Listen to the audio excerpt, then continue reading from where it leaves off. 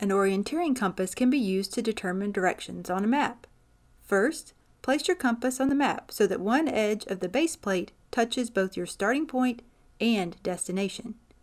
If the distance is longer than your base plate, using a straight edge, draw a line between the 2 points and place your compass along that line. The compass should be pointing in the direction of your destination. Next, turn the bezel on your compass until the orienting arrow points north and lies parallel with the nearest north-south meridian. Your compass is now set. To get the direction, read the degree marking on the bezel of your compass. That is your direction in degrees. If you were to try and navigate to that spot in the field, you would align the floating magnetic needle with your orienteering arrow on the face of the compass, and using your compass as a guide, begin pacing in that direction.